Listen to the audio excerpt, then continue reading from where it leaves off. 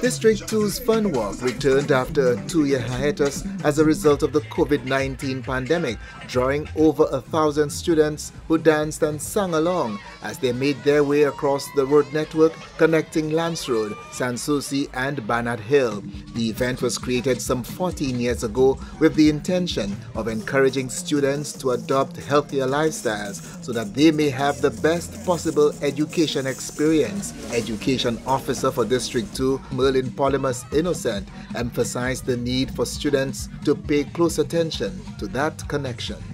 Our children enjoyed themselves, our principals walked, our teachers walked, the DEO walked, our minister walked. It is an opportunity for the children to see the benefits of exercise, because we all know that exercise is very beneficial to a healthy lifestyle.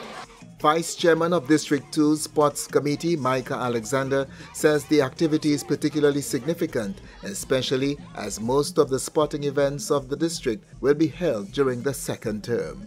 Well, second term is actually known for athletics, and so given that we're commencing with our fun walk, it leads straight into our individual school sports meets and of course our field event segment. Well, of course we're going to have our cricket ball throw activities, which will be following up quite soon.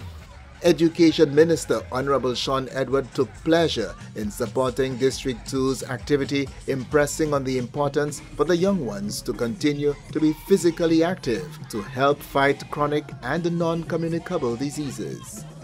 As you know, St. Lucia, as a small country, we have a lot of chronic non-communicable diseases that our people have to live with on a daily basis, and it is costing the government of St. Lucia a lot of money to procure medication and to provide care for those persons. And the health practitioners have said to us that quite apart from being able to go to the doctor on a regular basis to seek medical care, prevention is always the better option.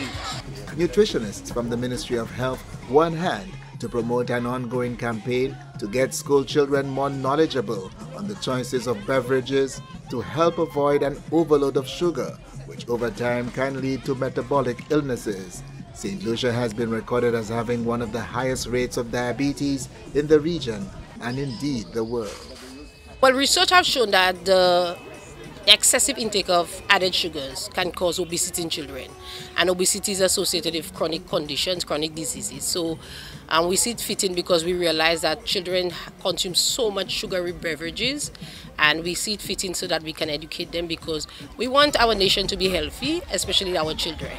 The Ministry of Health has been meeting with officials from the Ministry of Education and the Ministry of Commerce, as well as other stakeholders, aimed at finding the correct approach in reducing the purchase and consumption of beverages with high sugar content in schools on the island. The 2023 District 2 Fun Walk was held under the theme Building Healthy Bodies to Sustain Energetic Minds.